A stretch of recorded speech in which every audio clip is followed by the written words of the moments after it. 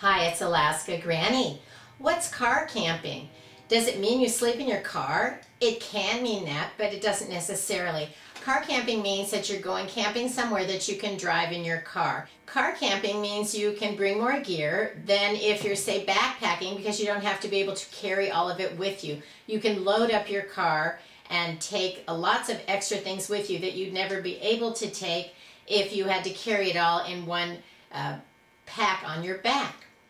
So when you're going car camping, you need to think about, do you want to sleep in your car or do you want to bring a tent? Do you have to have a shelter? If you're going by yourself, you could stay in your car. Or if you're in some kind of a predicament when you need to shelter in your car and say live in your car, then you may want to figure out how you could put down the seats, how you could make a spot that would be adequate for you to have your supplies and to have a place to lie down and sleep. If you're traveling with your family, it's unlikely you could all lie down and sleep in your car, so you would probably want to bring a tent. When you want to choose a tent, the first thing you want to do is figure out what your budget is, and then how much room do you actually need? How many people will be using the tent? They come in all different kind of price ranges, and if you're just going for a few days, or you think you want to go on a long camping expedition, or start camping every weekend, you need to decide how long do you want to use your tent and how much money are you willing to spend. Don't go overboard until you know if camping is actually for you. You can start with a basic tent, use it a few times, and then if you want something bigger and better, you can always upgrade later. Don't start with the most expensive tent to find out it's not something you really want to do. Next, you need your bed. So maybe you want a sleeping bag, maybe you have a sleeping mat or a pad, maybe you even have something like a yoga mat that you could put that down and roll up in some comfy warm blankets. So decide what it is that you want, whether you're going to be sleeping in your car or in your tent. So you want to probably have something that is comfortable and that can stay all around you. So a sleeping bag usually works well for that. But if you like to kick your legs around and you don't want to be struggling with a bag, then perhaps you want to have a nice comfortable quilt. But just remember, if you get out and you're camping and it gets very cold, the quilt doesn't stay around you like a sleeping bag. A sleeping bag makes a little nest around you and holds all the heat in, so it can actually be much better if you're out in cold weather. Decide what the weather is probably going to be like during most of your camping. The weather conditions where you plan to camp will determine the quality of the sleeping bag that you need. Cabin camping, where you're inside, is going to be a lot warmer than if you're out in a tent or even in your car. And you want to make sure that you have a sleeping bag that's rated for what the nighttime temperatures are going to be.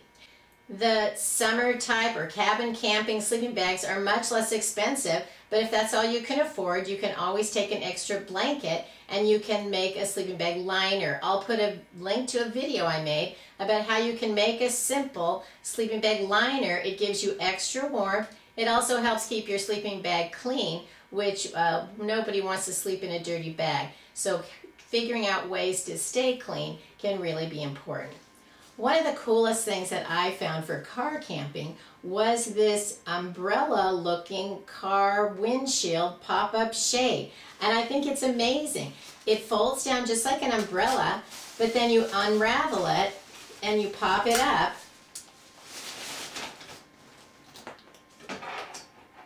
And look at the shape of it. It goes clear over the windshield of your car. It's huge. It's the shape of the rectangular windshield. It's hard to see in here because the thing is so big, but it really works. It doesn't weigh very much. And then when you're done shading your windshield, you just fold it back up like an umbrella. And it's amazing because it just stays in place. Those big folding accordion things, they can be a real hassle. And then they're still big when you want to put them away. So I have been enjoying this as a windshield shade. So look for creative ways also to black out your windows, whether you want to put up little curtains or you want to put something over the window. Look for the car sunshade umbrella. I'll put a link to this where I got it on Amazon, and it's fantastic. It's huge, fits the car windshield great. It really keeps the heat out. And look how easy it folds up and down. This has been something that's been a game changer for me when I want to go out in my car and it's hot, or if I want to go on a little car camping excursion. In nearly every situation, we need water, and if you're going car camping, you might consider buying a long rectangular water container because the big square ones are so bulky, they take up so much big square room. Where I found that this type of a water container is better because you can slip it just on one side of the car, and then if you need to sleep in the car, you can sleep on one side and you can have your gear, including your water, on the other side, and this type of a container works well.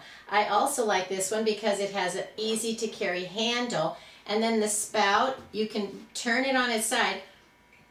You can use it this way or this way, but if you put it this way, it has a spout that you can pour the water out easily with a little spigot on this when it's down on your picnic table. Or you can put it up this way if you want. But it's not the great big squares, which can be very cumbersome and hard to maneuver if you're trying to fit everything into your car.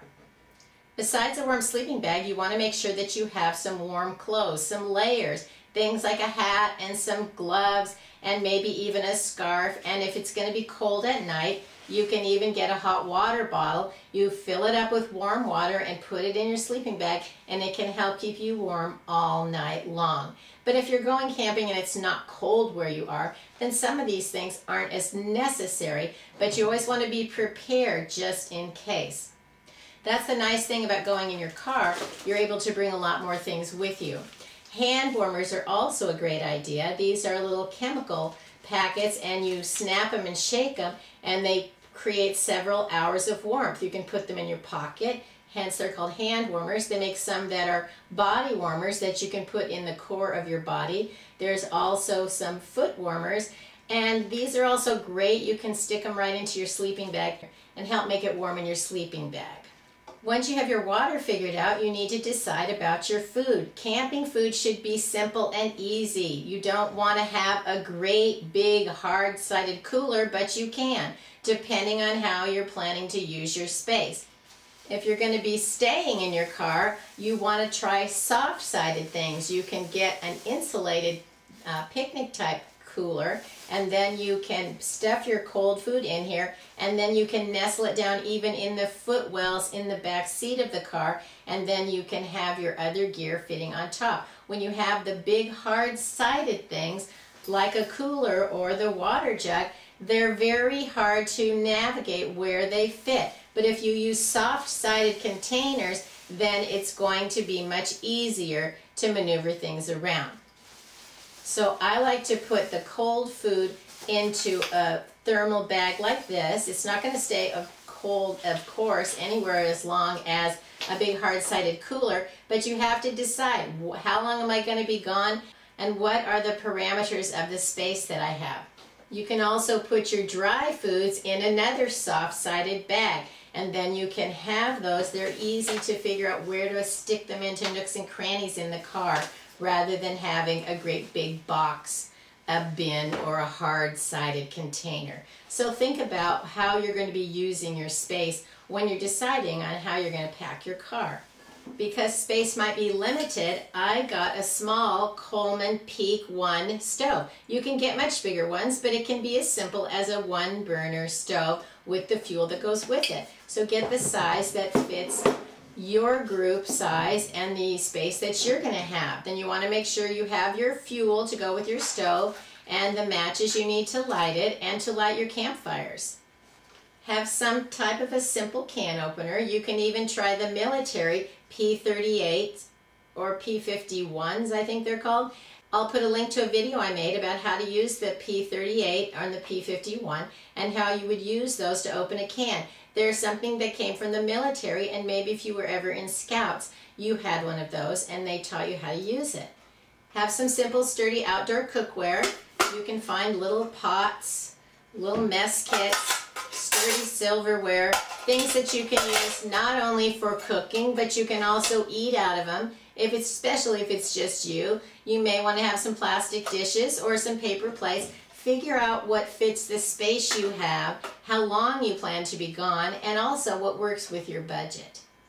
Next, you probably want some kind of flashlights or headlamps. You can get wind-up lanterns, you can get simple headlamps. I like the small USB flashlights because you can plug these in even in your car and charge them up if you have the USB capability, which most of our cars do. And then you'll have even a tiny little flashlight will help. Every person in your group should have at least one flashlight, and then have a few extras simply because they get dropped under the seat of the car or they get lost in the night and you want to be able to find the things you need when it's dark. Something that I like to do when I tent camp is I bring along a few of the solar lights, and then I put them where the guidelines are so that people don't trip on them in the night. It also helps you find where your tent is if you go out to, say, use the restroom in the middle of the night. Then you have the light, whether you're returning to your campsite from using the bathroom or from a nighttime stargazing hike, you can find where your vehicle or your tent is just with a simple light from, say, even the Dollar Tree. Include extra batteries that fit your flashlights. Get a substantial first aid kit. I found this one recently, and it's really neat because it's a sport essential first aid kit, and it even comes in a dry bag so that it's a dry container. It's soft-sided. It can squeeze into a nook and cranny. It has all kinds of components in it, but I really like that it's in a dry bag. You roll over the top, clip it together, and all of your contents stay safe and dry, even if you end up out in the rain. Then if you want to go boating, if it's raining, your contents are safe and dry, and it's in a manageable container that can fit just about anywhere in your car. I also have a basic water filter because you just never know when fresh water may not be available and you want to have pure water to drink. So whatever kind of water filter you have, whether it's a life straw, have some sort of a way to purify water because you just never know what conditions the water might be where you go. Consider no wild water safe to drink. You don't really know where it's come from, what's upstream from there, or who was there just before you. So have a way to purify water just in case there's no running water where you're camping. Next, think about hygiene. Bring a roll of toilet paper. One per person is what I do when I camp with a group. Everybody gets theirs in their own Ziploc bag. You're responsible to make yours last. It's amazing how much longer toilet paper lasts when it's your roll, and when you use it up, you're the one who's in trouble, and it's not a matter of, well, I'm just using and using and using it. When it's gone, somebody else will figure it out. You'd be surprised how much less toilet paper is used when you're responsible for your own roll. I also like to put in a few extra just trash bags for disposal of your toilet paper. Whatever kind of camping you're doing, have some baby wipes so that you can stay clean. And one tip that I have is to get a spray bottle. You can put vinegar and water in the spray bottle, and you can use that to spray off and then wipe off your dishes where running water is in short supply. I'll put a link to a video I made about how to wash dishes with very little water that might help you figure out ways to make camping easier. Don't forget your toiletries, just like at home. You want a comb, a toothbrush, toothpaste, lotion, bug spray, sunscreen, all of those things that you would need. Have them together in some sort of a container that can seal up so they stay together and they're not lost under the seat of the car or dropped into the dirt when you're getting in and out. Organize your clothes and your gear into soft-sided duffel bags because you can just squish them around together. The better you organize your belongings into soft-sided containers, you can figure out how to maneuver them around in the car. You have no idea how much easier this is and how much more you can put in the car and have your things together. You can even go to, say, the Dollar Tree and get some of these little collapsible boxes, and they're soft-sided. You can put your clothes in them, you could put some food in them, you could put all different kind of things in them, and then even fold them up and put them away if you don't need to use them for something today. One of the tips I have is I bring an empty coffee bag, because these are pretty much airtight, and you can put stinky garbage in these and fold it over, and that can help not only keep your area smelling better, but if you're in an area where there's critters, you want to be extremely careful that you don't have food odors around for them to come and want to get in things. So this is one of the tips that I try to keep the garbage together, but then as soon as possible you want to dispose of it properly. Get some kind of little brush or broom so that you can sweep out your car, keep your things clean as possible, and then try not to have all your muddy shoes directly into the car. You can even get a simple doormat and put it out, then take your shoes off and on the mat so that it keeps some of the dirt out of your car. You probably don't want to store your shoes out there, but you might in some circumstances. But that at least lets you get into the car, even take then your little broom and sweep the dirt off your shoes before you bring them into your car. Think about extra tools, have a pocket knife, some paracord, duct tape is good for any excursion, and then try to think creatively. What do I have that I can put together that I could actually go out and camp in my car and enjoy the time that I have, experiencing the wonders of the world. You don't have to go very far even to adventure away from your home. As summer is here, and you know, we've stayed home so long with this crazy pandemic, and maybe we're not sure we want to be around people, or we can't afford to go on a big vacation anymore. You can still gather some supplies together and go on a little adventure in your car. Yes, even with the price of gas going up, you could drive a few miles even to a park or to a campground that's close by and have a little adventure by yourself or with your family. So leave a comment, tell us what are the items that you think are essential if you're going to go car camping, or even if you want to live in your car for a while. There are a lot of possibilities and tips and tricks that we can learn from each other, so let's share so that we help make every single day we have be the best it can be. If you enjoyed my video, I hope you'll share it with someone else you think might like it. Please subscribe to the Alaska Granny channel.